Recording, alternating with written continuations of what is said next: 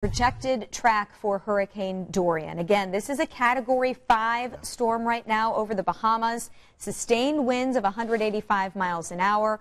Forecast cone still shows that storm can make landfall in Florida, Georgia, or the Carolinas. I know Sean's been talking about this is a very dangerous storm. It is, and it's a tough forecast too because there's some solutions that keep the core of the wind offshore, but then there's some solutions that bring it onshore and bring extreme damage potential to the coast of Florida. Wow. So a very fine line between catastrophic and tropical storm force conditions. Which is why we watch it. That's right. You're going to have to.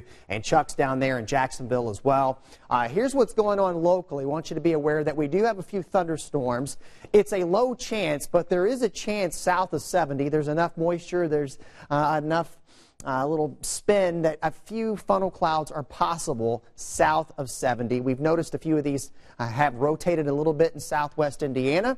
And as we go over into Illinois, we actually had a funnel cloud earlier across southeastern sections of Illinois as well. And I've circled the zone that would have the chance of that happening there. You see that little twist that's kind of moved through this morning that brought us the showers and thunderstorms here that we had this morning. What we see this afternoon and this evening will be on the spotty side. 78 in Indy, 83 in Bloomington, 84 in Bedford, and 81 right now this hour in Terre Haute. Here's the breakdown for downtown right now.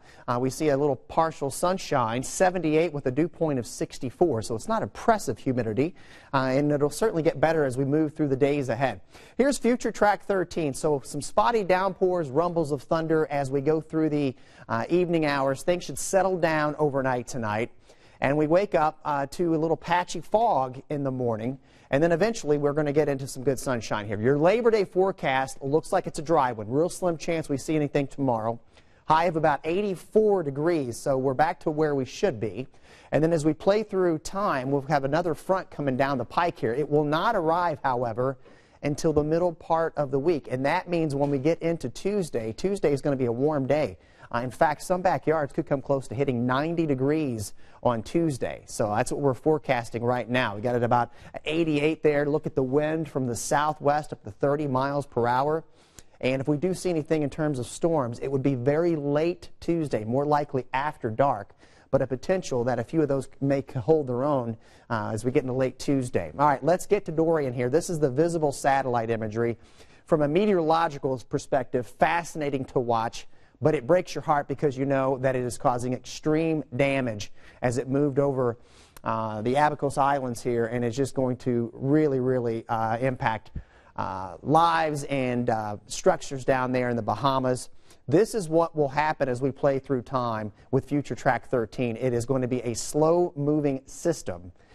Does it make a turn to the north, or does it get into the coastline of Florida? That is yet to be determined. All of those possibilities remain in play with that latest track that we were showing you. And we'll keep tabs with Chuck, too, as well. He's in Jacksonville, as I mentioned. That will be somewhere around Wednesday if it takes that projected course. So here's your 7-day forecast now. We'll go from 88 on Tuesday.